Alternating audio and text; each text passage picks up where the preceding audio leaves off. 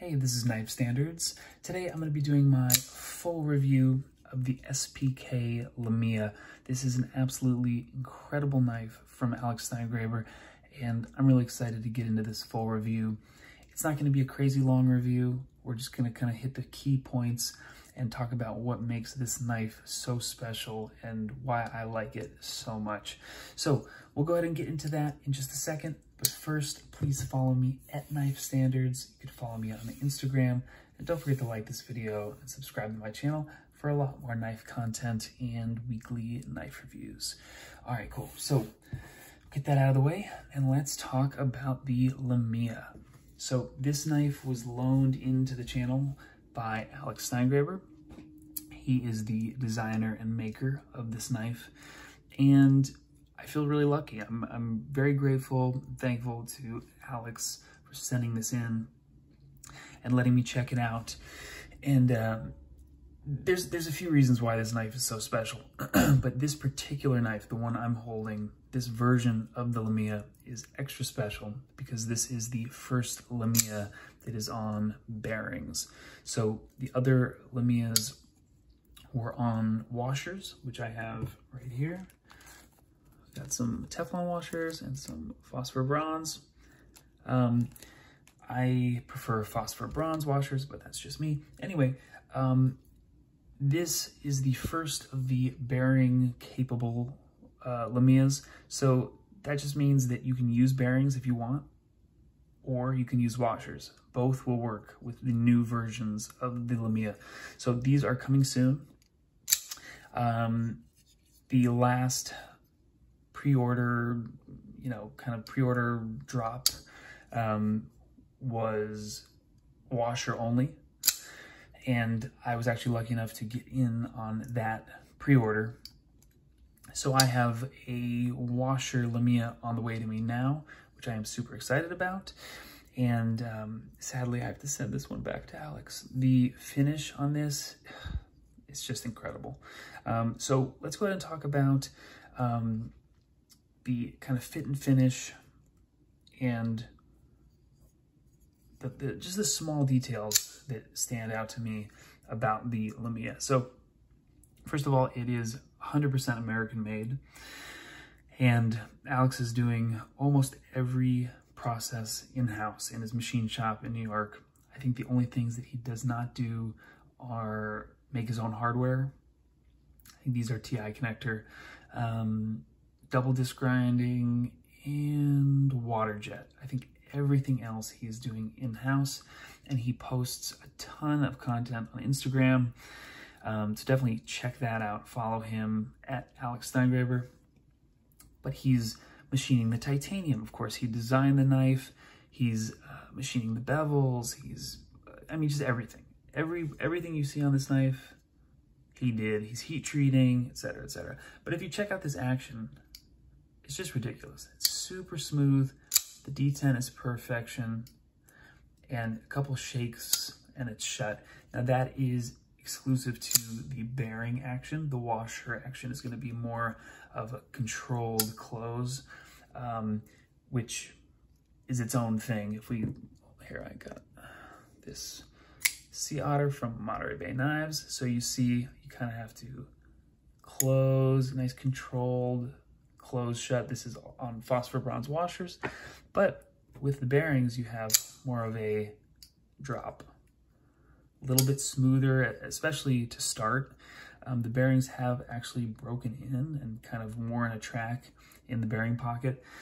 So this has gotten smoother and smoother over the last couple weeks, which I really enjoyed. But if you have a Lamia on washers, or you choose to put washers in your bearing capable Lamia, the washers are going to smooth out a lot. But I don't think they're going to be quite as droppy as the one on bearings. Anyway, of course, it is a titanium frame lock. This finish with the micro milling is just incredible. Really, I just love this texture. I'm definitely a texture guy, and if the texture's off, kind of weirds me out. The texture feels amazing. I think this is an Alox blast, so a blast and tumble. Really, really nice. I love how the backspacer kind of sits in the scales. It doesn't sit proud and it's not perfectly aligned. I like that a lot. Really super simple construction. Backspacer, body screw, pivot, clean. There's no screw on the clip. That is mounted from the inside. Just a really clean design. The blade steel is Crewwear. You can see the CW right there. He's done a few different blade steels for the Lamias. I have really enjoyed the Crewwear. I think I had one other knife in Crewwear, but I've really enjoyed the Crewwear on this guy. It's gotten smoother and smoother. I just put a drop of KPL on the detent ball, detent track. Super smooth. Action, detent, incredible. Perfect for a middle finger flick. For me, a big test for the opening hole is to see if I can flick it with my thumb or if I kind of get caught up or not. Perfect. So the action is phenomenal. Ergos, just super comfortable. I mean, this is just a really comfortable titanium frame lock, designed and made 100% in the US by one guy.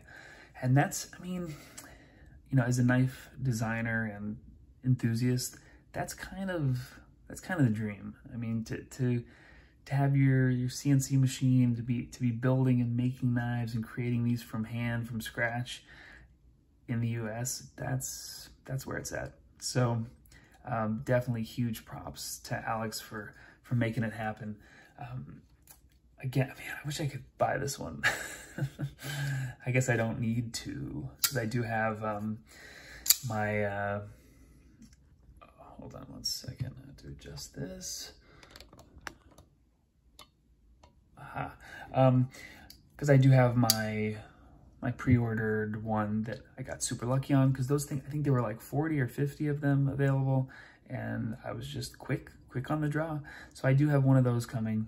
I guess I don't need two, but man, I think the finish is different on the one that is coming to me. That should be here in the next day or two. Oh man, really, really cool knife, simple construction. And these little details are just A+. So let's do a little quick size comparison. I'll get the PM2 out. There are, you know, some similarities here. And then what else? I'm gonna go ahead and get another